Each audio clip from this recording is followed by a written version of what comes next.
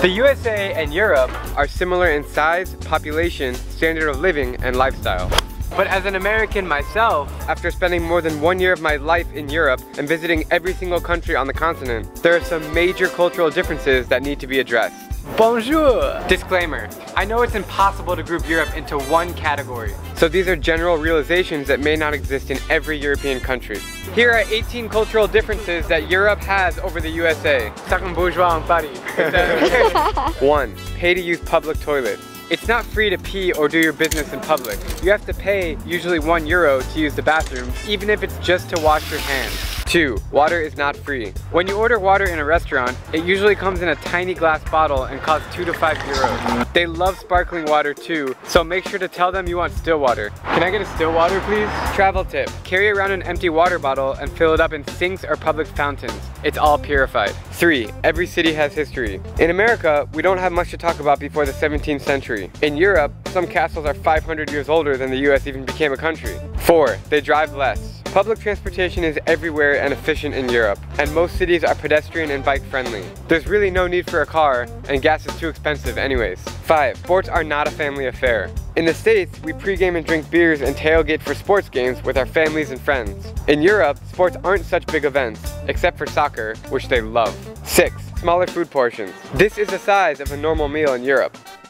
And this is a standard Coke. Also, ketchup is not free and comes in glass bottles. Seriously? 7. Cigarettes are fashionable. They aren't so looked down upon among Europeans either. I guess they don't have the DARE program in Europe. In other words, smoking equals cool. 8. They dress nicer. They don't just throw on basketball shorts, a university t-shirt, and sandals. Sup, dude? They always dress to impress. And about those haircuts. 9. They can speak multiple languages. It's not uncommon to meet Europeans who speak 4, 5, or 6 languages fluently. This beer is very good. Das Bier ist ausgezeichnet. To pivo je výborný. Je to pivo očem vkusné. To pivo je veľmi dobré. 10. They recycle more. Metal cans, plastic, paper, bottles. Europeans recycle more and take better care of their environment. In Germany, the government incentivizes you with 25 cents for returning an empty bottle. Empty water bottles can make you rich in Germany. Many Americans seem to throw trash on the streets without thinking about the consequences. 11. Coins actually matter. Don't lose your euros. This handful of coins is €20 or 24 US. If these were quarters, it'd be about $3. See the difference? 12. Toilets have 2 buttons. This makes a lot more sense, right? Big ones for poop, small ones for pee, to save a lot of water every flush. Also, bathroom sinks are tiny. It's like for little kids. 13. Electric cars. It's more and more common to drive small electric cars in Europe. Once again, better for the environment. And you can pull into these parking spaces and you charge it. It's so simple. 14. Fewer trash cans. I never have this problem back home, but in Europe, it always seems like there's a trash can every 2 miles. But believe it or not, the streets are clean. 15. Street signs are tricky. Can't find the street sign? Look on the building. It's usually there. 16. Dinner is an all-night activity. Expect to spend 3 or more hours schmoozing and eating with your friends at the dinner table. In the US, if we wait more than 5 minutes to get our check, we talk to the manager. Don't be in a hurry if you're going to dinner with Europeans. 17. They love the outdoors. You'll notice this by seeing tons of parks and outdoor cafes all over Europe. They love their leisure time and they don't use their phones as much as we do. 18. Longer vacation. Many European countries like France have 6 or more weeks of vacation, or holiday as I call it. In the US, 2 weeks would be generous. 4 years ago, I spent 3 months traveling northern India. My favorite states were Rajasthan, Punjab, and Uttar Pradesh, and I thought all of India was like that. But 3 weeks ago, I returned to a completely new India.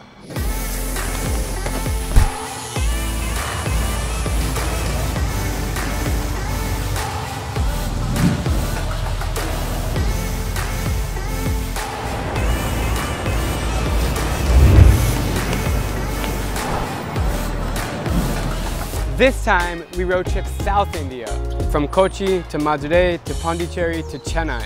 I'm still trying to gather my thoughts on how different the north is from the south. It is early morning here in Kuala. We're at the market and everybody's setting up their shop and everyone's so friendly, it's amazing. But overall, I love them both for different reasons. Let's find out how they're different. I find the southern states to be safer, more orderly, and more relaxed, whereas the north has more chaotic streets. with so many honking horns and cows blocking the road. The south is extremely green and tropical, almost like I never left Thailand. The north feels more like storybook India, with the most beautiful landscapes of desert and mountains. It's like you traveled back in time. The people and culture from north to south could not be any different. Thank you. North Indians are generally taller and whiter, whereas Southerners are shorter and darker. While every region in India has their own dialect, I'm here in India and thankfully my friend was able to give me a feature in the newspaper.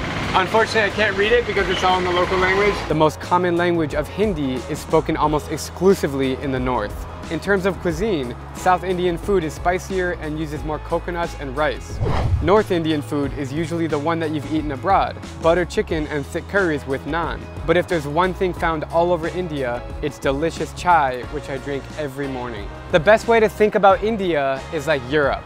When you move from one Indian state to the next, it's like hopping European countries. The language changes, the religion changes, the food, the people, the culture, and so on. I love both North and South India equally, and I hope now you can understand their differences. What's up everyone, Drew Binsky here. In continuation of my country comparison series, today I present you with Korea, the North versus South. I'm sure many of you guys, like myself, are specifically interested in this episode because you've heard how opposite the two countries are. You've heard about the DMZ, or Demilitarized Zone, the most heavily guarded border in the world. You've heard about Kim Jong-un, who is rumored to be dead as I speak this, and you likely know a thing or two about South Korean pop culture. Oppan Gangnam Style! But what is life really like in North and South Korea apart from what the media tells us? Are they really as opposite as we think? After spending over 2 years living in South Korea, not only did I become conversational in the Korean language, 한국에서 빨간 머리 봤어요? But I also learned a lot about its culture and history. This inspired me to take a fascinating trip to Pyongyang, North Korea a few years ago, right before Americans became banned to visit. In this video, I'm gonna share with you my thoughts about the two nations, and we begin with the similarities. The Korean peninsula is located west of Japan and just below the southeastern tip of Russia. That means freezing cold winters and mild summers. Both countries, which are about the same size in area, are very green, mountainous, and densely populated.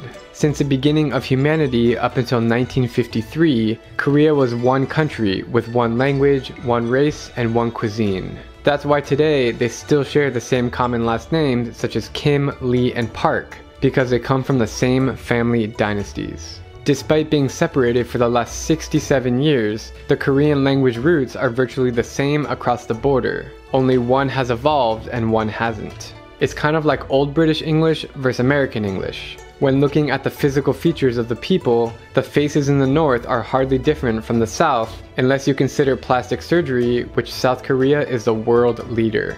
And when it comes to food, both are kimchi-loving spicy food eaters, where you can find similar menu items. Both North and South Koreans have a deep love and respect for their elders. They bow to show appreciation, use a more polite dialect, and use two hands when giving or receiving something. When it comes to holidays, all 76 million Koreans living in the North and the South celebrate the same Korean New Year's and Korean Thanksgiving Day called Chuseok. And lastly, both are excellent at ping pong, badminton, and taekwondo, and in general, they love to have fun. Yes, even in North Korea, you can see people singing and dancing with family and friends and enjoying life.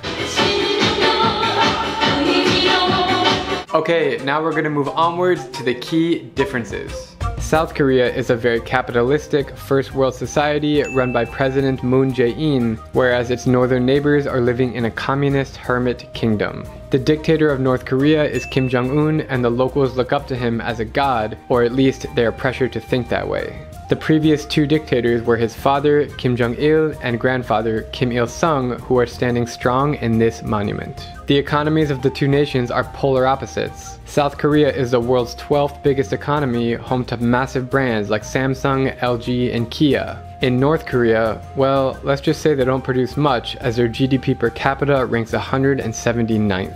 South Korea actually feels very Americanized with their consumer-driven society, well-liked pop culture idols, and they even use English words to replace Korean words such as shopping, computer, and makeup. In the North, you won't find any internationally recognized brands or even street signs. It's the only country in the world where I haven't seen Coca-Cola, and the streets overall feel very dark and gloomy and depressing. In South Korea, it's quite the opposite. It feels bright and happy on every corner. Both Koreas have different education and military systems.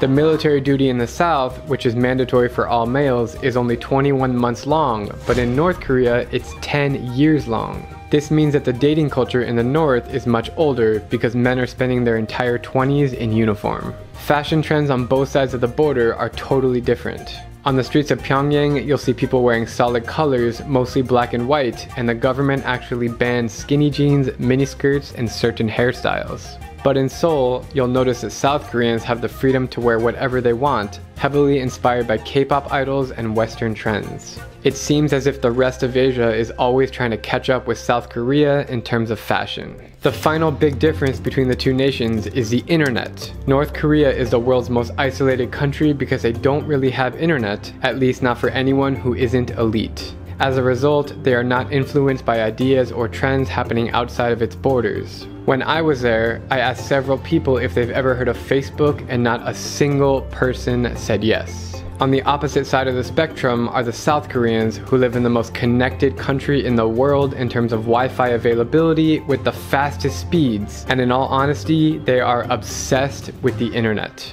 No matter where you go, you'll see them glued to their phone screens 24/7. It's absolutely bizarre. So as you guys can see, I absolutely love talking about North and South Korea because I spent so much time living and traveling on the peninsula. It's one of my favorite places in the whole world, and I really hope to go back there soon whenever it is possible again.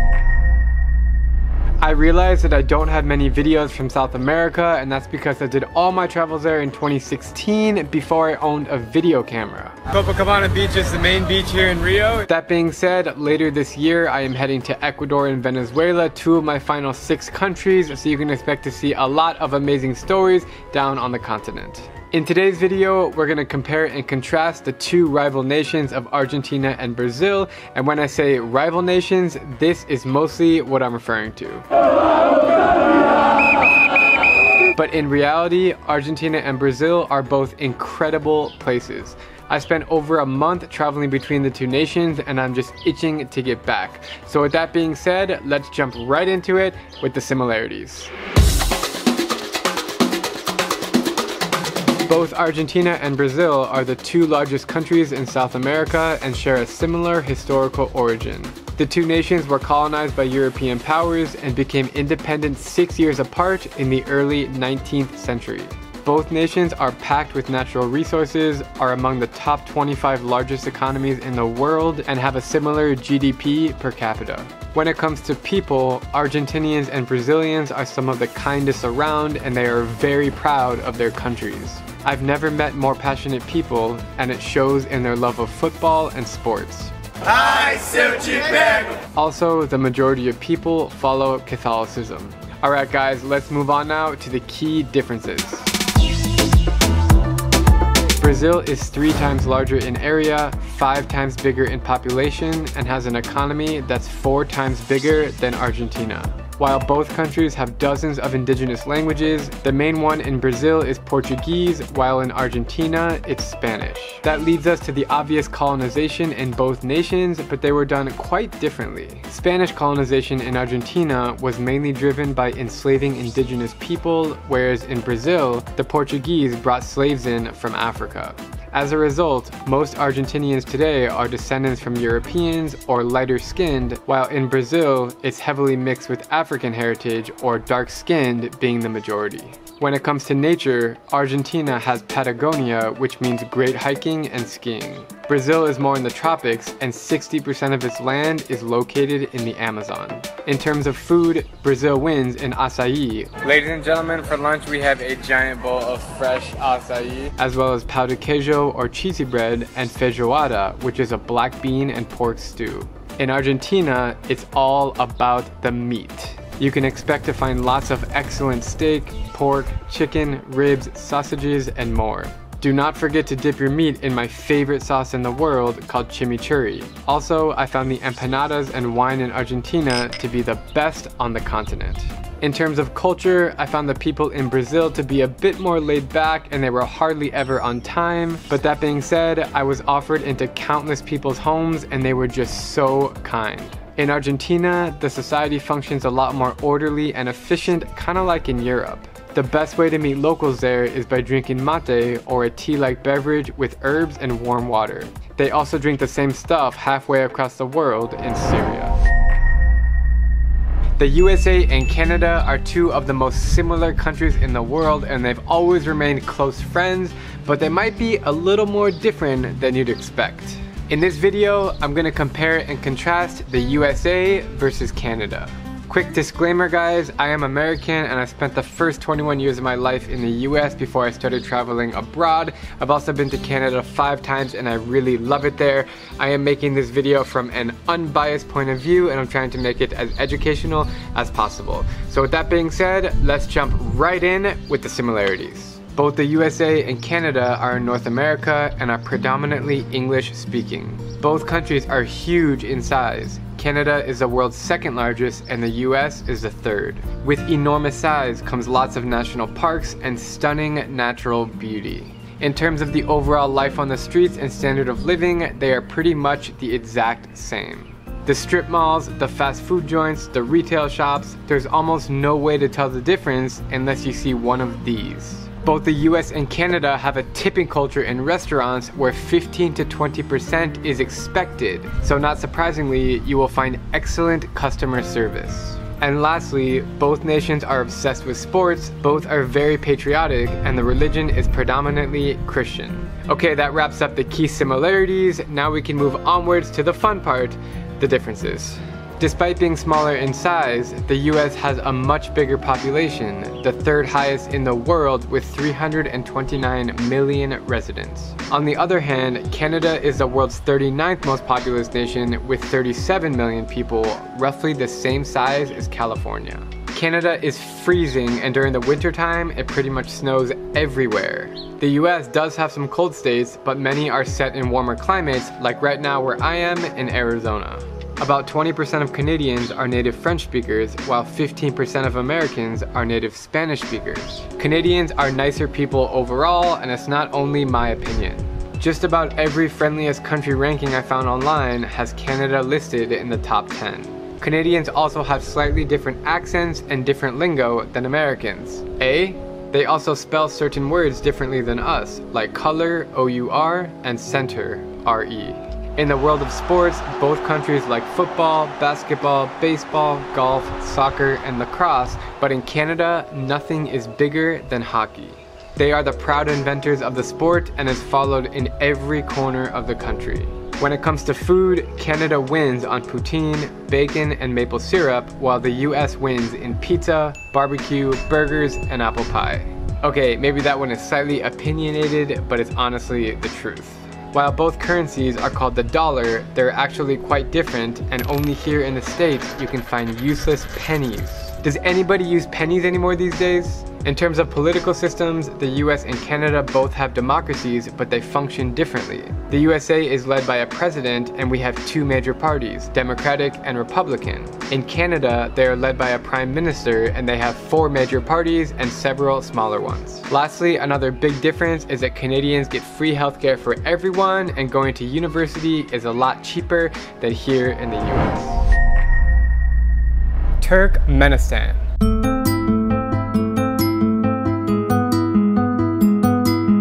I visited this Central Asian country just 2 months ago, and it was a very strange experience to say the least. And then you have North Korea.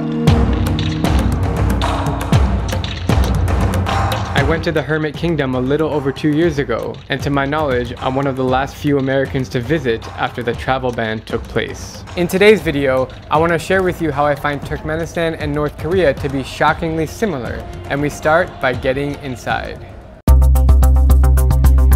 Both countries require a private or group tour to get the visa, and the trip overall is very expensive, something like $200 to $400 per day. At all times from morning to night, you must be with your tour guide without any exceptions. This is the Arch of Triumph. It's a place where President Kim Il-sung made his triumphant speech. Both countries are among the most repressive in the world, and they are extremely corrupt. They both lack basic rights, freedom of speech, and they have a flawed criminal justice system which commonly sees torture and abuse among its citizens. Both Pyongyang and Ashgabat, the two capital cities, are newly constructed since the 1950s. Both are very clean, organized, and stunning to look at from the outside, with tall buildings, decorated plazas, and monuments. But it's all fake. The streets are completely dead, and it gives you the eeriest feeling to walk around. The only people around here are construction workers and soldiers. The next similarity is their strong sense of nationalism. In either country, photos of their dictator can be seen everywhere, just like their country's flag, colors, and traditions.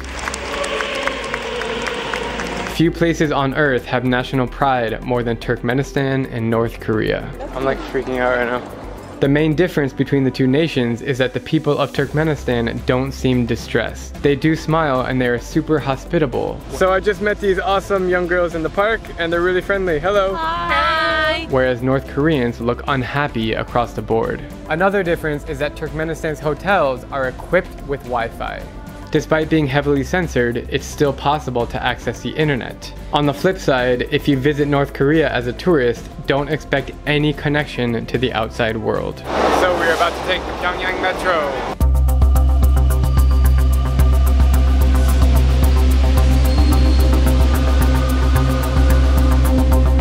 And lastly, Turkmenistan does have a relationship with the West, specifically the USA. There is an American embassy in Ashgabat, and the two countries remain friendly with one another. Obviously, this is not the case with North Korea.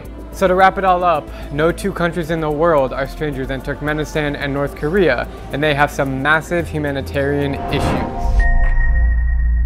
The Philippines and Indonesia are both countries that I adore and have spent a lot of time in over the past few years. But I realize they often get mixed up, as they are both exotic island nations and the two most populous countries in Southeast Asia. Both are filled with stunning beaches, volcanoes, green landscape, and smiling faces, which their looks are shockingly similar. The cost of living in both is more or less the same, and the island life could not be more prevalent. But culturally speaking, the two countries don't exactly feel the same. Of course, there's the obvious things like jeepneys in the Philippines, street musicians in Indonesia, and the diversity in cuisine. Welcome to Jollibee! But let's look a little closer so we can fully understand their cultural differences. 1. Colonization. The Philippines was colonized longest by the Spanish, while for Indonesia it was the Dutch. This instilled new values, beliefs, and traditions into each country, leading them to what they are today. That's why the Indonesian language has over 10,000 Dutch-rooted words, and it's also why Filipinos eat foods like lechon, adobo, and leche flan. 2. Religion. Behind me is the Istiqlal Mosque. This is the third biggest mosque in the world. It holds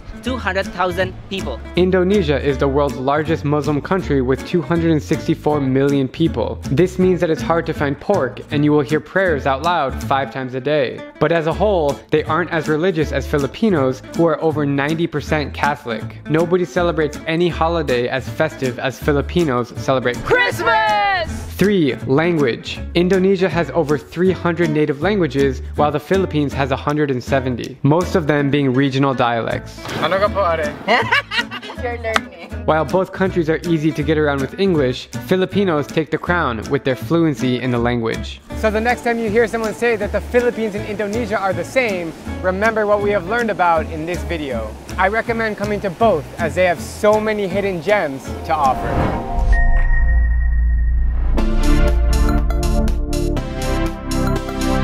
After spending the last 72 hours going all over Kuala Lumpur, Malaysia, I couldn't help but compare it to my current home of Bangkok. The two capital cities are just a quick 2-hour flight away from each other. Thank you. which is very affordable and convenient on AirAsia. But which city is better? Which one is worse? It's time to find out. Disclaimer, this video is nothing more than my observations as I experience each city. If you disagree with me about something, then I encourage you to challenge my perspectives. Let's begin with the similarities between KL and Bangkok. They both are capital cities in Southeast Asia. They are both business hubs with massive skyscrapers. The prices are more or less the same. Thank you. Shopping malls are found everywhere. The heat and pollution are about equal, and the public transportation systems are both as efficient. As for the differences, I'll break it down into these 5 categories: food, things to do, lifestyle, people, and nightlife. Food. While both cities are food paradises, I'm going to have to give the edge to Kuala Lumpur just for the diversity, especially in the hawker centers. The variety and quality of food here is outstanding. Malay, Indian, Chinese, and Middle Eastern flavors are all mixed together on each plate. Things to do. I find there to be more things to do in Bangkok than KL. The Grand Palace, night markets, river cruise, and just walking around the city, which is not so easy to do in KL. After 3 days of exploring Malaysia's capital, I sort of felt like I ran out of things to do, whereas in Bangkok, I'm still discovering things after 3 months.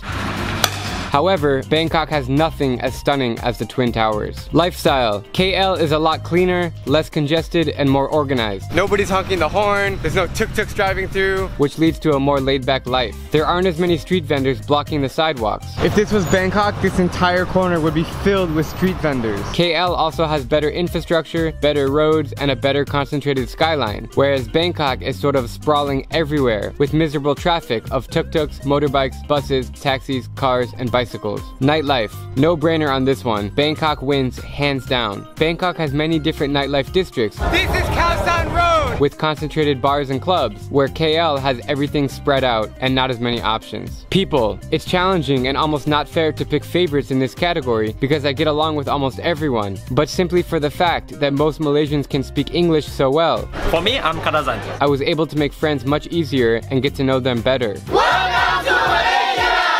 People in KL are very multicultural and they have more national pride. I've never in my life seen more national flags than I've seen in Malaysia. In Thailand, there is a huge language barrier. All things considered, I really can't pick a favorite city. Both are amazing for different reasons, and I encourage you to visit them on your next trip to Southeast Asia.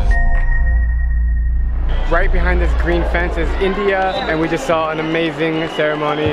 What'd you think, man? It's amazing, it's incredible. It's so cool! If I do my foot here like I'm in India. She's in India right now. And now my toes are in India.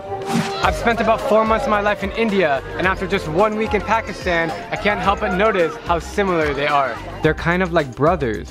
Let's take a moment to look past the current political situation and let's stop pointing our fingers, because I strongly feel that peace will prevail among these nations.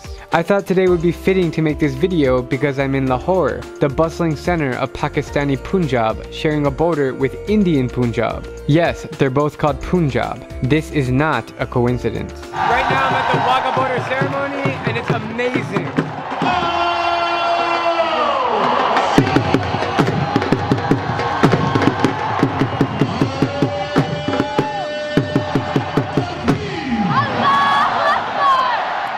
Exactly 4 years ago, I was watching the same ceremony on the other side of the border, sitting in that seat. The fact is, when comparing India to Pakistan, I see a lot more similarities than differences. Let's talk about the differences first, which mostly revolve around religion. India is 80% Hindu, while Pakistan is 97% Muslim. This means that in India, you'll see colorful Hindu temples and they don't eat cows, while in Pakistan, you'll hear prayers on the loudspeakers 5 times a day, and you won't find any liquor stores. India, however, is much more diverse in terms of religion, with big communities of Muslim, Sikh, and Christians. Then you have the obvious differences like size and population. India is 4 times larger by area and has 6 times as many people, making it more densely populated. In terms of cuisine, Indians eat a lot of vegetarian food, whereas meat is found everywhere in Pakistan, except pork. Now let's discuss the similarities. Okay, so this was the Delhi gate. People coming from Delhi entered Lahore from this. This is called the Royal Trade. Both Pakistan and India are in South Asia and share over 3,200 kilometers of border.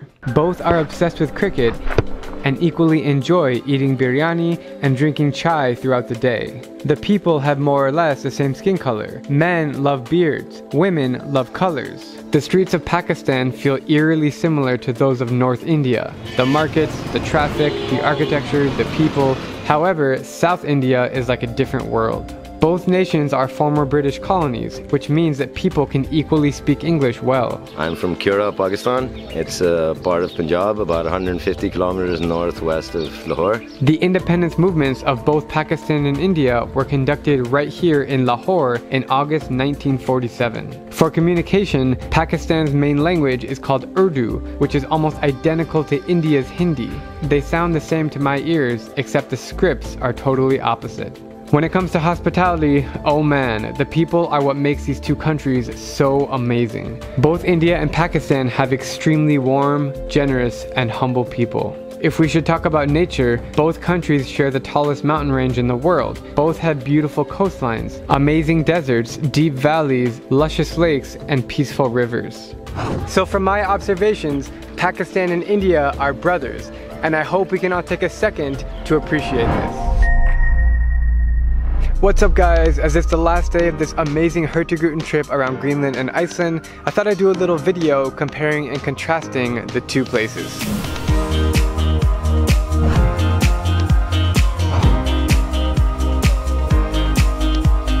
Let's begin with the similarities because pretty much everything is different. Both are beautiful islands located in the Arctic with cold weather, stunning nature, and a wide variety of animals. That's about it for the similarities. The biggest difference is that their names should be flipped because Greenland is covered in ice and Iceland is covered in greenery. When it comes to size, Iceland is tiny, just smaller than the state of Kentucky. On the other hand, Greenland is massive, about 8 times larger than Texas. Politically speaking, Iceland is a sovereign country, while Greenland is technically part of Denmark. This means that Iceland has its own government system, its own currency, and voting power in the UN, whereas Greenland has to rely on Denmark for all of the above. The people of Iceland are descendants from the Vikings, tall, white, blonde hair, and blue eyes. The natives of Greenland are called Inuits, who share the same ethnic roots as the Arctic settlers of Alaska, Canada, and Siberia. With such opposite people, the languages, cuisines, and traditions of Iceland and Greenland are completely different. Sugar Disneyland. Iceland is easily accessible as a tourist destination, and over 2 million people come here every year. We are in the Blue Lagoon in Iceland. It's amazing. It's just like this natural spa. It's practically saved us from the bank crisis, and it's good for us. It brings more variety, it brings more life, especially for these small towns. It becomes way more bearable to live here. On the contrary, Greenland gets around 70,000 visitors a year. You can actually hear the silence here. It is just complete blissful nature and does not have the infrastructure for tourism. The ground feels like a giant sponge. Crazy. Both Greenland and Iceland are amazing places, and this has been a wonderful trip to say the least.